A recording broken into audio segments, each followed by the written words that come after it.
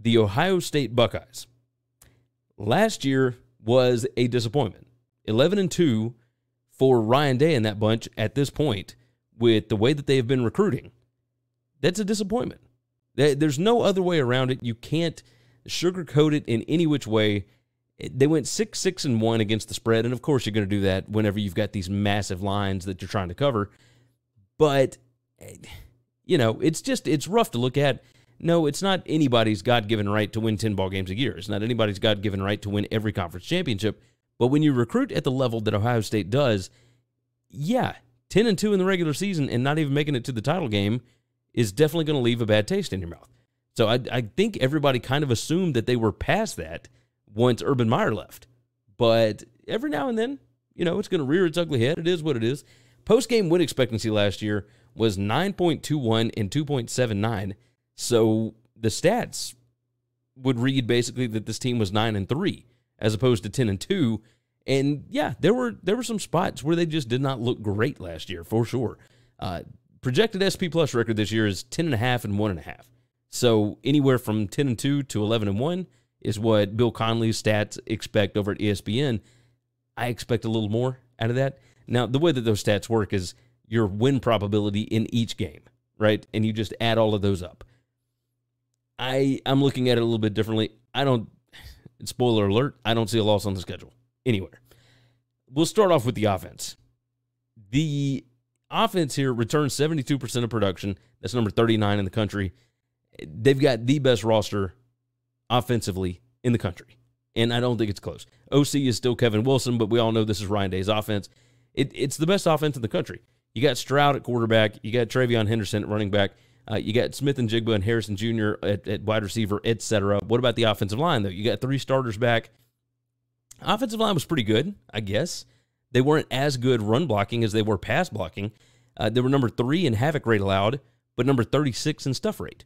So, yeah, I'm curious what the offensive line will look like this year. They were number 1 in passing PPA, but only number 37 in rushing PPA. I think they're going to let Travion Henderson loose a little more this year. And, of course, they got a whole slew of running backs behind him in that core.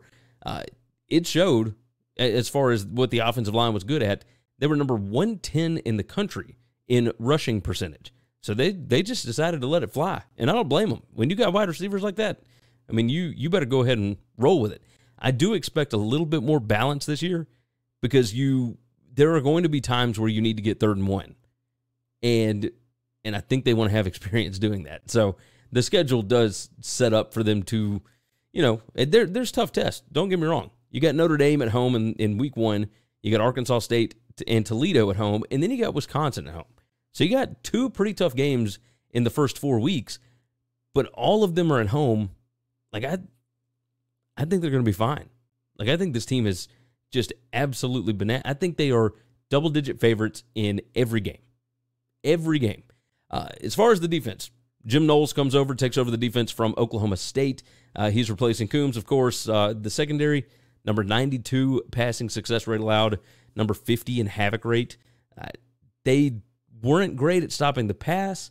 They were better at stopping the run, but when you went up against a really, really strong running team like Michigan, they just got blown off the ball. It was kind of the same thing with Oregon early. The biggest problem for them last year was the lack of physicality at the line of scrimmage. There's obvious talent here. You look at that roster and tell me that these are not guys that you expect to be really good. They just could not get stops at all. They were number 123 in the country in red zone touchdown rate allowed. How in the world does an Ohio State defense, it's partly scheme and it's partly not being able to develop guys. Well, with Knowles coming in, you can develop. You've got a guy in there that understands what it means to take a guy from here and move him up to way beyond there. So I expect big things from Knowles. I don't know if I expect it all in year 1. It takes a little while for his defenses to really catch on. You got 11 players back that had 350-plus snaps. 1 is a transfer, so you got 10 that are in the Ohio State system. But when you got a new defensive coordinator coming in with a whole new scheme, all new terminology, everybody's kind of starting on the same footing, whether you're a transfer or not. My question is, how important is Tanner McAllister, the Oklahoma State safety? How important is he to Knowles' defense this year? Like, what can we expect from the secondary because, I mean, they were number 92 in passing success rate allowed. Like, you need to do better. You got to figure out a way to keep other teams off the board. Projected favorites in 12 games, there's not a single toss-up. Not a single game that will be within single digits as far as the spread is concerned. I mean, this team is just loaded. The keys to the season here. You're going to need underclassmen to play key roles. Defensive line lost 3 of their top 5, and that line did get pushed around at times. How quickly can Knowles come in and fix it? That's one of the keys. Other key, offense is basically going to have no issues. Turnover margin was awesome. They were number 14 in turnover margin last year. The kicker, Noah Ruggles, went 20 of 21 on field goals. Offense was number 40 in field position. The defense was number 1. Like, special teams should be great. There's not really a weakness here. I mean, the win total is 10.5. It's juiced to the over at minus 220. You normally don't see that. Once it gets to about 220, you see that win total jump up to 11. It'll get there eventually. I don't see a loss on this schedule at all. I've got them going 12-0. I don't see anybody that can beat them, and that includes at Penn State. Like, I expect big things from Penn State this year.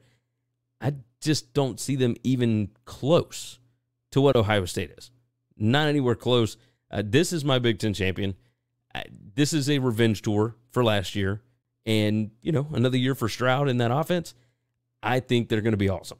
I think really, really big things. So, big stuff there for sure. Thanks for listening to the Winning Cures Everything podcast. The website is winningcureseverything.com, and if you want to connect with us, we're on Twitter at GaryWCE, at Chris B. Giannini, at Winning Cures, or you can email us, Gary at winningcureseverything.com or Chris at winningcureseverything.com. Subscribe everywhere you need to subscribe, and we'll see you soon.